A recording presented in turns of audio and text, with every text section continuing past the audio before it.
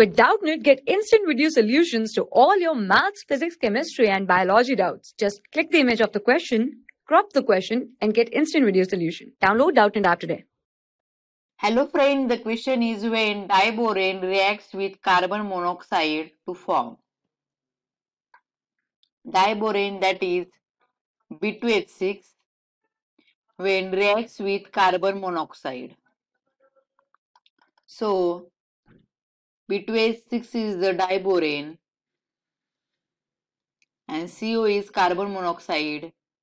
Carbon monoxide has the lone pair of electron and carbon has the vacant orbital. So formation of the adduct takes place, that is BH3CO. So when B2H6 reacts with 2 moles of CO, formation of the 2 moles of BH3CO. Adduct is formed. So correct option is option number first one, BH3CO. 2 moles of BH3CO is formed. So first option is correct one, second is wrong, third is wrong, fourth is wrong. When diborane reacts with carbon monoxide, formation of the BH3CO adduct. So first option is correct one. Thank you.